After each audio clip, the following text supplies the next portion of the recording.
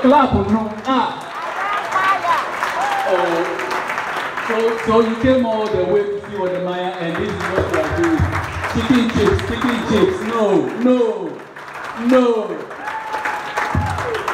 Please, thank you so much. Thank you. Please, you will see. Thank you. Wow. First of all, I just want to say that thank you so much for coming. I intentionally gave a short notice because I was not expecting so many people. But I think I made a worse mistake, man. Thank you so much for coming. I also want to thank Mensvik Hotel for sponsoring this event. So we are not paying anything for this event. So a big shout out to Mensvik Hotel. Secondly, I want to say thank you to Casa Preco. Yeah, Casa Preco decided to give us drinks and everything. I think the drinks are outside, so whenever you're going out, try and pick your drink. The water, everything is sponsored by Casa Preco. I want to say a round of applause for Casa Preco. Thank you. Wode Maya is here, eh?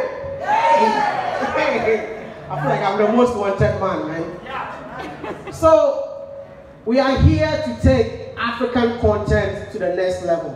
Let's go. I keep on telling people that each and everyone can be a content creator. But it all depends on you. There's nothing special about Wode Maya. Absolutely nothing special. But it all depends on the kind of confidence that you have. See, when I tell people that I'm an introvert, they don't believe it. I'm an introvert, but YouTube made me an extrovert. So sometimes when my introvert personality comes, people think that, no, that's not Wode Maya, but no, that's me. But I'm here to tell you that,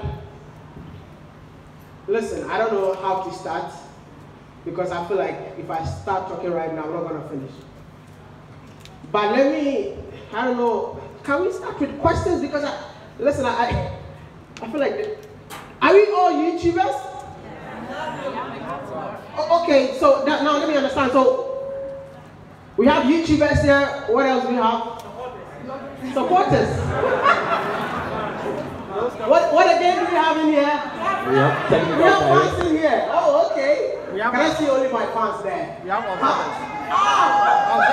observers. I see you.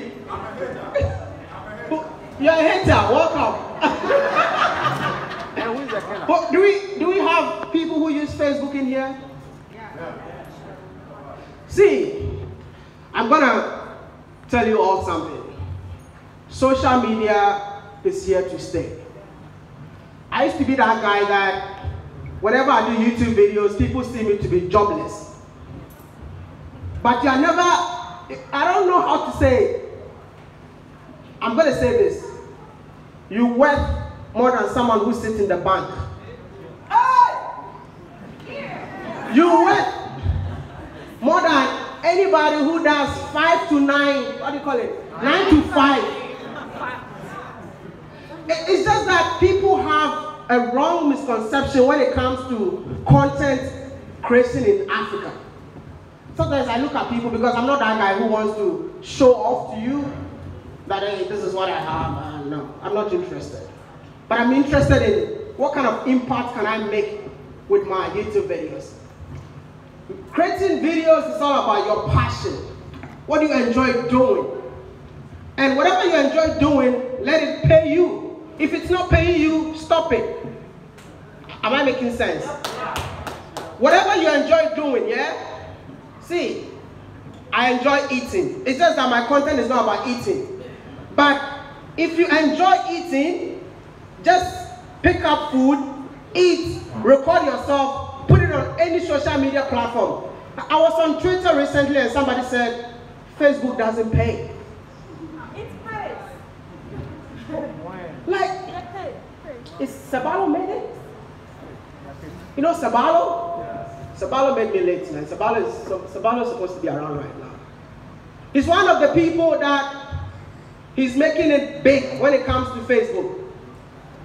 He has over 6 million followers on Facebook.